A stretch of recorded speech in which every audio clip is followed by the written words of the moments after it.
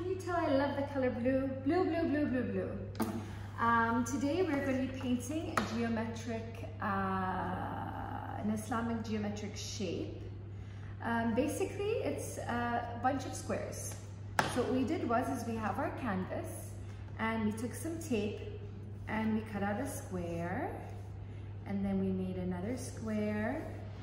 So if you just see the way we did the cutouts, there's here and then a square here. So what we're gonna do is we're just gonna use two different shades. So I have a dark blue and a light blue. I'm gonna take the dark blue and I'm going to paint the first square. And I don't have to be that neat because I have this lovely tape here to make sure that it turns out so beautiful once I'm done. So I am just gonna paint in this.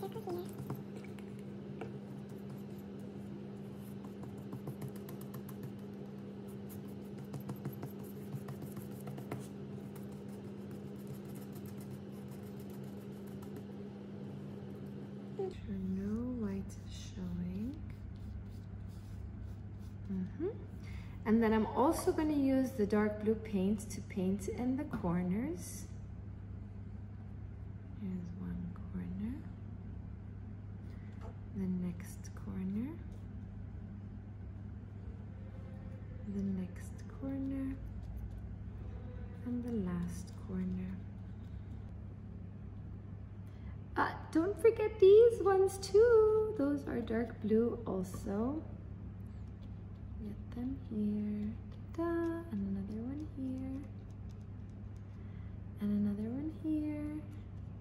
Oh, I see another one here. Perfect. And then I'm going to either clean my brush or just switch brushes. And I'm going to take the lighter blue and I'm going to paint the rest. Oops. Over here, and over here, and here we go. Okay.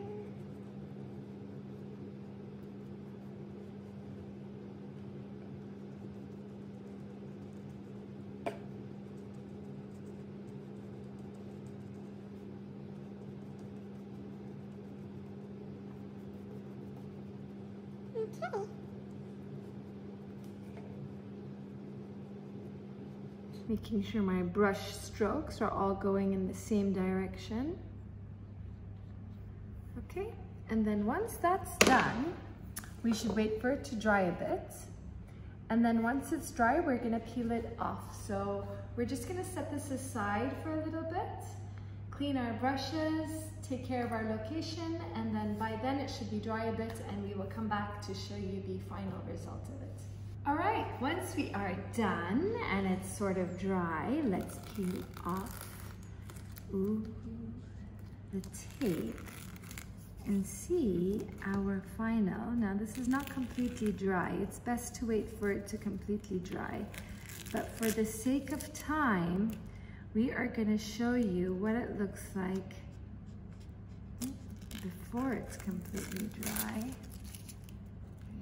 There you go. Da, da, da.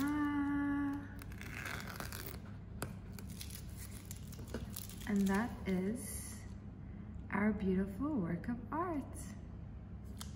You can take it, you can frame it, and it's gorgeous.